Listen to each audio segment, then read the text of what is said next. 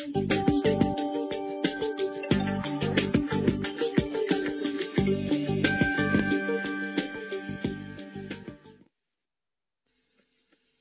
project manager role is about leading and taking the overall responsibility for the project. It is stimulating, challenging, and exposed. Stimulating because you are creating results, connecting with many different environments, and you have a lot of influence. Challenging because the objectives may be difficult to achieve, and you have to consider many different wishes.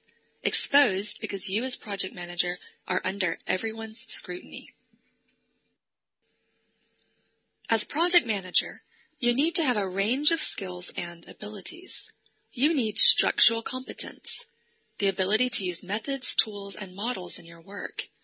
But you also need to be able to structure your work and others and take charge of planning and organizing.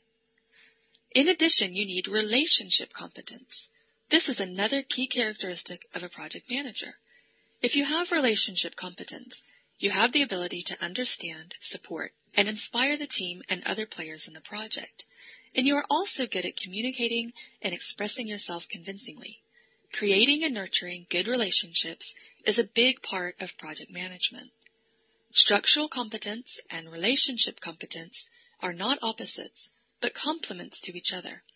A skilled manager uses both competences as the situation requires. Some situations require task orientation, that is structural competence, while others require more social orientation. The roles and tasks of a project manager can be described from two overall perspectives, the time perspective and the social perspective. The time perspective. Past is about follow-up and checks. It means that you as project manager reflect over what went well and what went poorly. Present is about managing problems that arise, reacting quickly and putting things right when unexpected situations occur. You also need to act to take advantage of the opportunities that come up. Future emphasizes the importance of foresight and preparation for coming challenges, going through and clarifying objectives, plans, and resources, and analyzing risks and opportunities. It is also important to be aware of the demand for follow-up and documentation.